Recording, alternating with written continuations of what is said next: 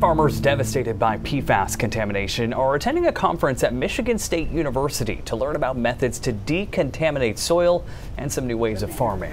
The 2023 Center for PFAS Research second annual symposium has drawn farmers from across the country, PFAS researchers, professors, and officials from the USDA.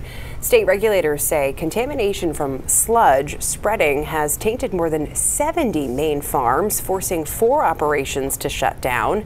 At a news conference Monday, impacted farmers from Maine and other states lobbied for the passage of the Relief for Farmers Hit with PFAS Act. The bill would authorize grants for states to provide financial assistance to affected farmers, expand monitoring and testing, remediate PFAS, or even help farmers relocate.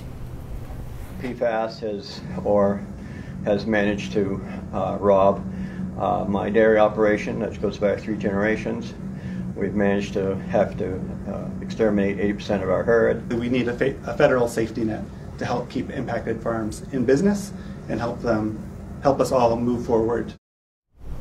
The University of Maine and Maine Farmland Trust is hosting a symposium focusing on the impact of PFAS on agriculture in Maine. That's on November 7th at Colby College.